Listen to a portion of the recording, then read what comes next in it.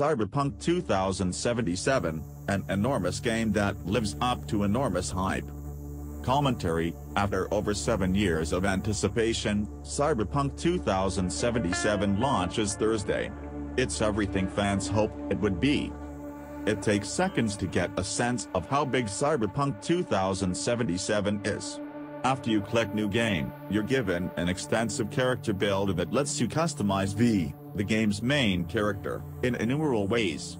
You'll decide everything from eye shape to fingernail length and, as you've likely heard by now, penis size and pubic hairstyle. The deep customization options foreshadow what's to come: a huge world to explore, extensive role-playing mechanics that let you choose how you navigate combat, and endless opportunities to shape how the story plays out. Cyberpunk 2077 is a beast, one that's sometimes ungainly, but clearly crafted with mastery, and an unfathomable amount of man-hours. First revealed in 2013 by CD Projekt Red, the studio behind the Witcher series, Cyberpunk 2077 brings a launch fueled by a tremendous amount of hype. But the past few months have seen the game beset by delays and reports of crunch, leading some to worry that the game is too big and ambitious for CD Projekt Red to handle. Those concerns can largely be forgotten. Cyberpunk 2077 reland, despite some pacing issues and mostly benign glitches, it's exactly what fans hoped it would be. Just like no two players are likely to design the same no two will get the exact same Cyberpunk 2077 experience. Decisions you make will change how missions operate, how characters treat you and how the game ends. But while the particulars may differ, the millions who pick up the long-awaited game on Thursday all will get the same meticulously realized playground in Night City, one so expansive you could play until actual 2077 and still probably not see everything. You were breathtaking. If there is one aspect of Cyberpunk 2077 that's better than what I expected, it's the story.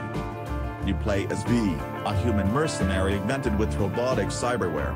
The game's opening mission is using a prototype immortality chip from one of the megacorporations that inhabits Night City. You end up keeping the chip safe by inserting it into your cyberware, only to discover it's loaded with the personality of Johnny Silverhand, Keanu Reeves, a rebellious mercenary who died in a blaze of glory 50 years ago.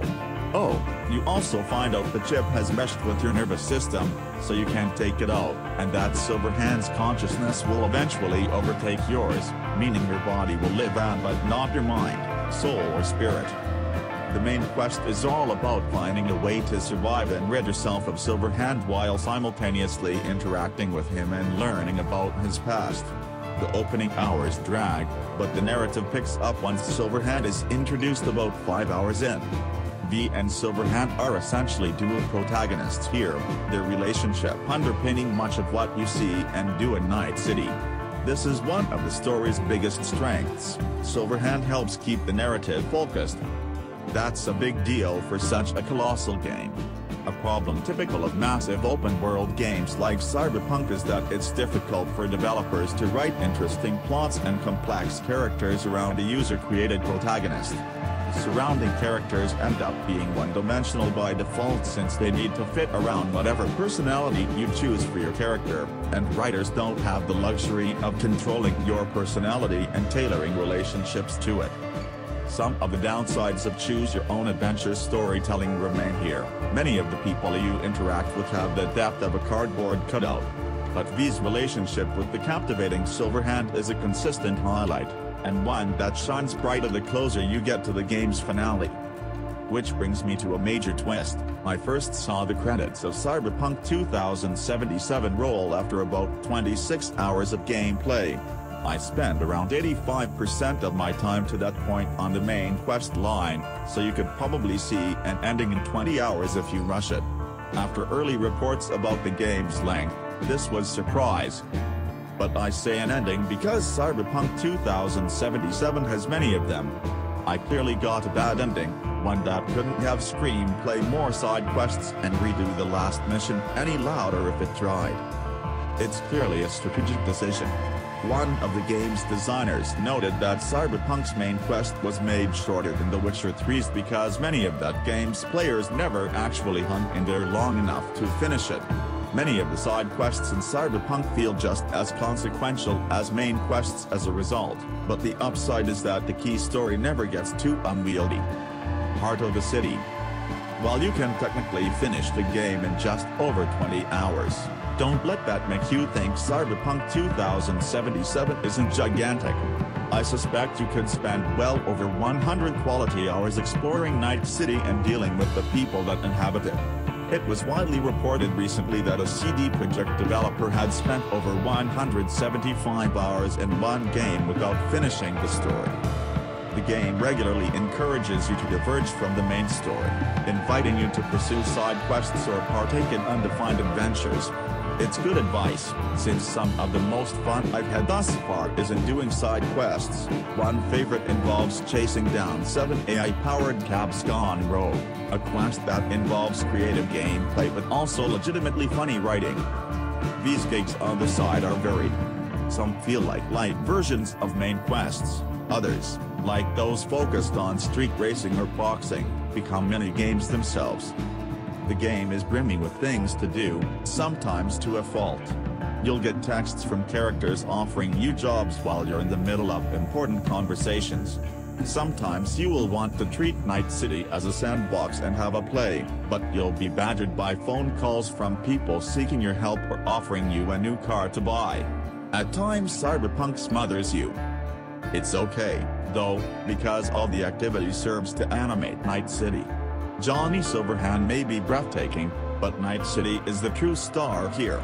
It's made up of 7 districts, each with a distinct design and backstory.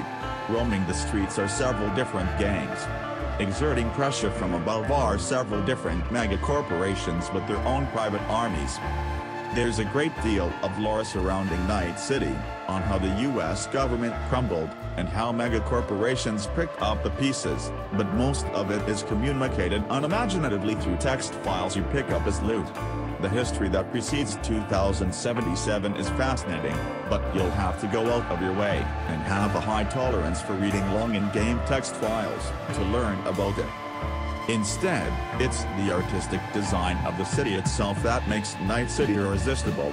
The imposing skyscrapers that populate the city center, the rust of the abandoned resort town Pacifica, the blue and pink neon that illuminates Japantown, the polluted plains of the Badlands. Drugs and violence mar all but the most affluent corners of Night City, but there's plenty to wander over in this dystopia. It's an exceptionally beautiful game. Running the PC game in 4K on a high-end ROG Strix monitor, I often found myself stopping to take in a vista, often while driving, imperiling my fellow motorists, to admire the detail on a character model or how nearby neon light reflects off pavement and people. Combat is filled with gruesome detail, as when limbs fly and blood gushes following a grenade explosion or katana slice.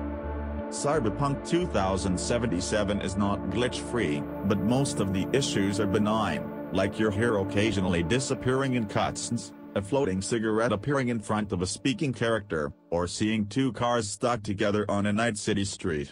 Only rarely did glitches cause a real problem.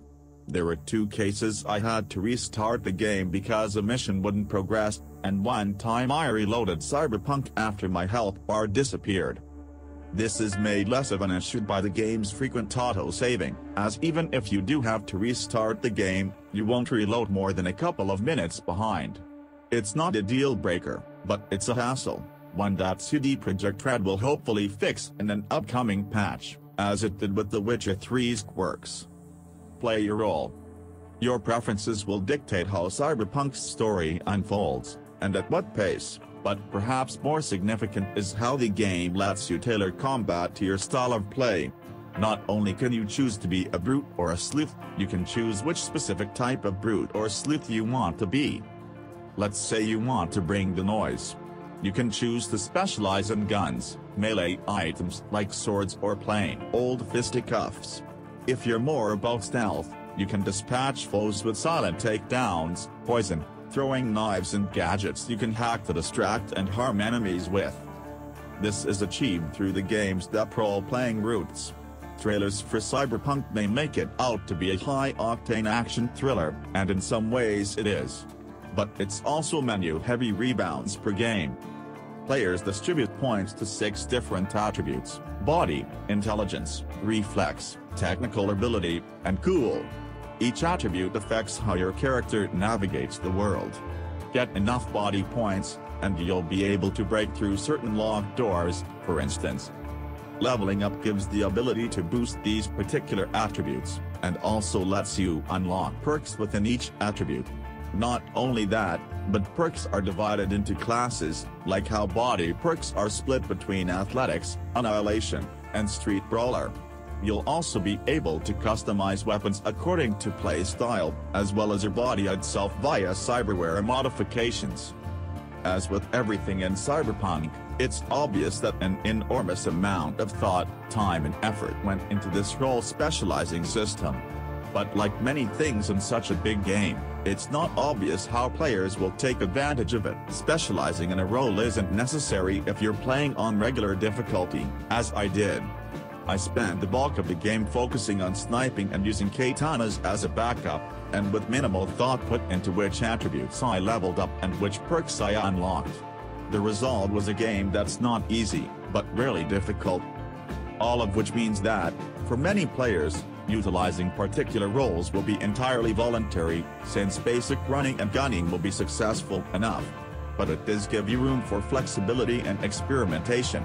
I suspect that polling 10 Cyberpunk 2077 players will yield 7 or 8 different combat playstyles, and that your friends will dispatch foes in ways you never even thought of. Believe the hype. Plenty of gamers will find Cyberpunk too much. It has a slow start. You'll play for about 4 hours before even seeing the Cyberpunk 2077-inch title screen, and sometimes the main story moves at too slow a pace. Additionally, the role-playing elements allow for varied combat, but some may find them needlessly complex, or simply overwhelming. The features I've noted above are truly just the beginning. A lot of people don't want to spend 50 hours playing one game, much less 200 hours to 100% it, and would rather a more linear, streamlined experience. Even with its shorter main quest, Cyberpunk is unlikely to sustain this type of player from start to end. But Cyberpunk 2077 isn't designed for that type of player. Anyone who's followed the game knows what they're in for. Players keen for a world to get lost in, a game to sink untold hours into, will be satiated by Cyberpunk 2077. We want Cyberpunk 2077 to be our crowning achievement for this generation, said CD Projekt Red bosses when they delayed the game from April 10 to September 17. The studio failed to reach the September 17 deadline, but Cyberpunk as its crowning achievement. Mission accomplished.